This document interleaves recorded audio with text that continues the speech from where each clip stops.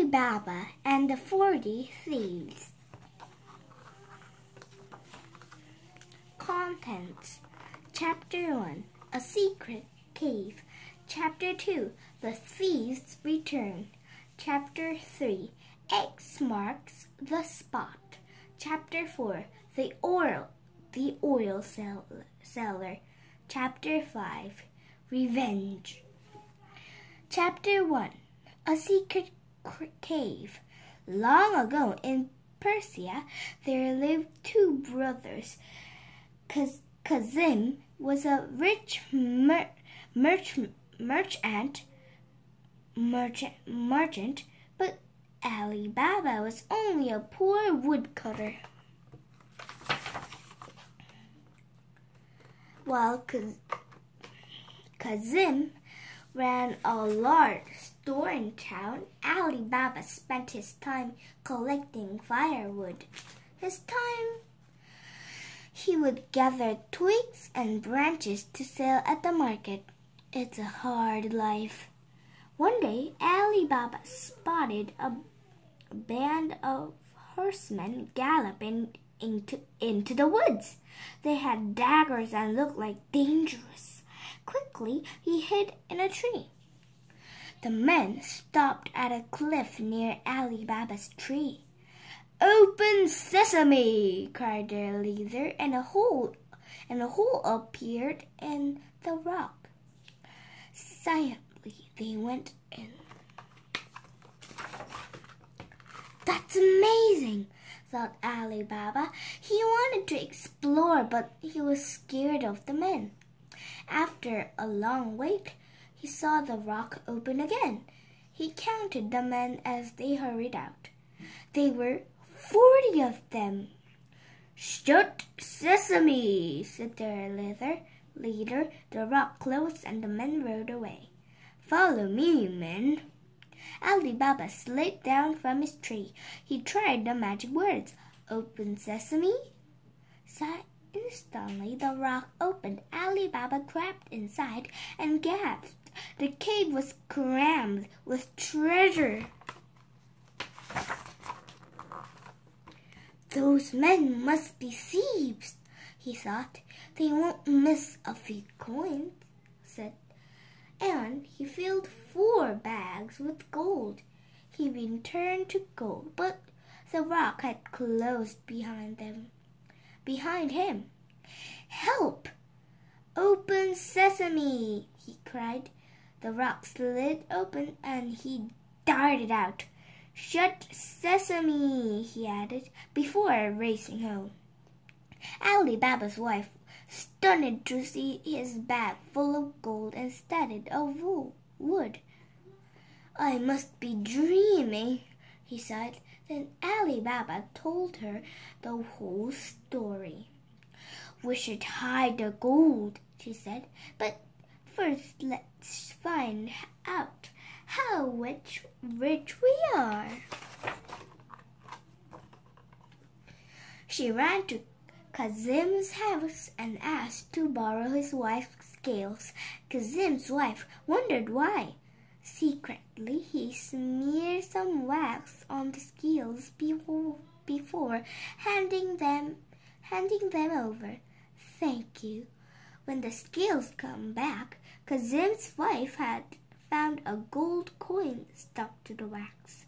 She showed it to Kazim. "Your brother isn't a poor man after all," she cried. "He weighs his gold." The next day, Kazim took the coin to Ali Baba. "Tell me where this came from," he ordered. Ali Baba couldn't lie to his brother, so he told him about the cave. Chapter 2, The Thieves Return. "Golda," thought Kazim. He secured 10 donkeys and took them to the place Ali Baba had described. "Open sesame!" he cried. The rock opened and Kazim stepped into the cave. He was dazzled by all the treasure.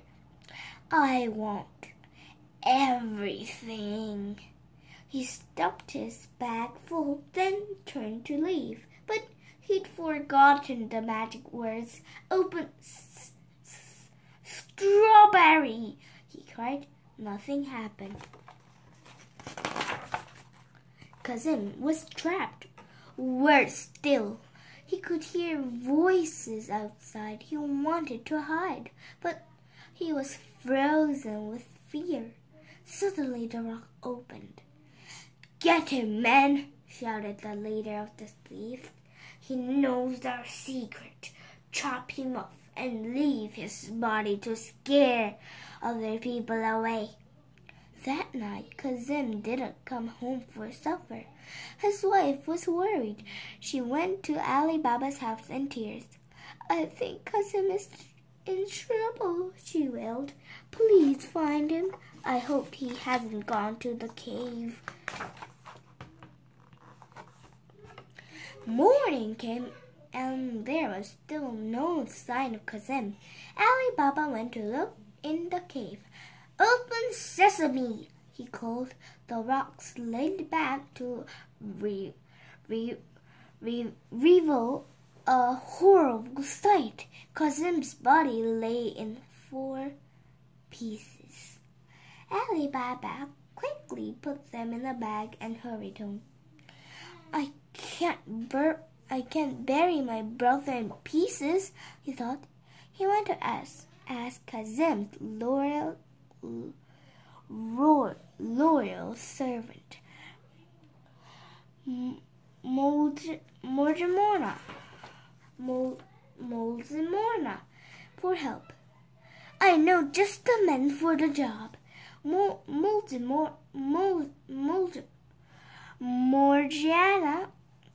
Morgiana went straight to Mustafa the trailer. "I need you to saw something in secret," she said. "I'll pay you well, but you must let me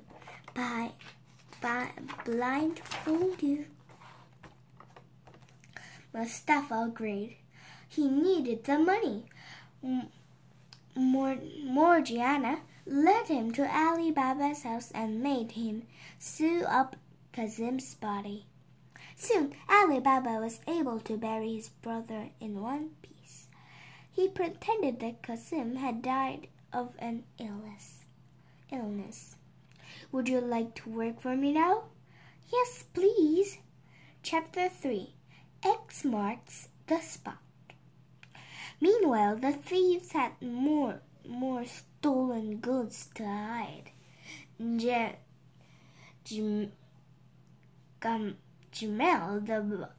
Jamel, the body's gone!" cried a thief to their leader. "Someone else must know about a cave," Jamel replied. "We must kill him too.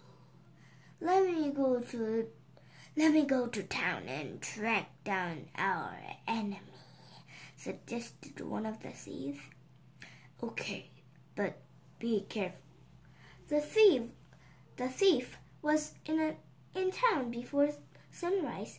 Only Mustafa the trailer was already at work. How can you saw in the dark?" Saw in the dark?" asked the thief. "It's easy," replied the trailer.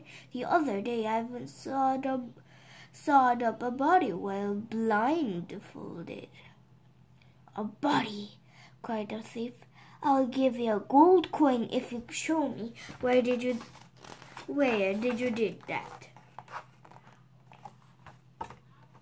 But Mustafa didn't remember the why. So the thief put a blindfold on him. "Now can you find the house?" he asked. "I think it's this door. I'll mark it with chalk." An hour later,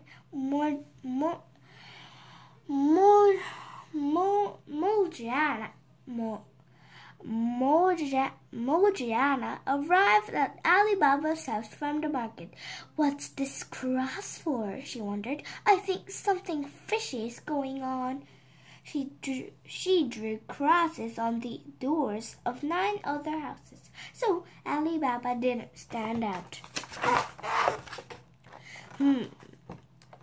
Back at the cave, the thief was telling his friends about Mustafa and the house. "I can show you where our enemy lives," he said. He took Jamel to Ali Baba's street, only to find 10 doors marked instead of 1. It's one of these." "You fool!" Jamel returned to the cave, very annoyed. "Right," he said. "I'll give a stack of jewels to the man who can find our enemy." "I'll do it." So a different thief set off to ask Mustafa's help. "Do I have to do this again?" "I'll give you 2 gold coins." When they reached the door, the thief had an idea. I'll mark it in red chalk," he thought. "But here's a red chalk and here's another." After he'd left, Morgiana noticed a new cross. She quickly drew 9 more in red this time. The second thief led Jamel to Ali Baba's street. There were so many crosses, he didn't know where to start. "Must I do everything myself?" cried Jamel. Chapter 4. The Oil Cellar. Before long, Jamel had hatched a plan. First, he ordered his men to buy 38 big oil jars and 19 donkeys. He filled 1 jar with oil and left the rest empty. "I want 37 of you to hide in the jars," he told his men. You two fools better find another boss." Then he disguised himself as an oil seller and led the donkeys into town. Each donkey carried 2 jars. Jamel went to see Mustafa. "Show me where you sawed up that body," he said, giving Mustafa 3 gold coins. "Here we are. Thanks, you can go now." At Ali Baba's door, Jamel knocked loudly. "Can I help?" said Ali Baba. "I hope so," replied Jamel. I'm an honest oil seller with nowhere to stay." "Well, come in and make yourself at home."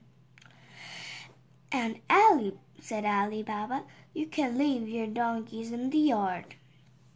While Jamel unloaded his jars, he spoke to the thieves. "Keep hidden until I throw a pebble from my window," he whispered. "Then you know it's time to attack." Morgiana guessed Ali Baba was in big trouble. She took the oil into the kitchen, heated it in a huge pot, and then carried it out to the yard. Carefully, she tipped sizzling oil into all 37 jars. One by one, the thieves spluttered and died. That night, Jamel looked out of his window. "All clear," he thought, and threw a pebble at one of the jars. 20 pebbles later, there was still no sign of his men. "They must be asleep," he thought, and crept outside to wake them. To his horror, he found all his men dead. He panicked and fled. In the morning, Morgiana showed Ali Baba the dead men and told him about the oil seller's escape. "They are thieves I saw at the cave," he cried. "We better bury them here." Chapter 5. Revenge. By now, Jamal was very angry. He thought of nothing but killing Ali Baba. While he was plotting, he decided to sell some of the treasure. He dressed up as a businessman and set up a market stall. By chance, Ali Baba's nephew ran a stall nearby. "Hello, my name's Camel. Nice to meet you, Mr. Camel." The two men got along well. "I've made a new friend," the nephew told Ali Baba. A week later, Ali Baba's wife had held a dinner party for their nephew and his friend. Jamal found himself face to face with his enemy. All went well until Ali Baba offered him salt. "Have some salt." No, anything but salt. In Persia, it was very unlucky to harm someone if you'd eaten their salt.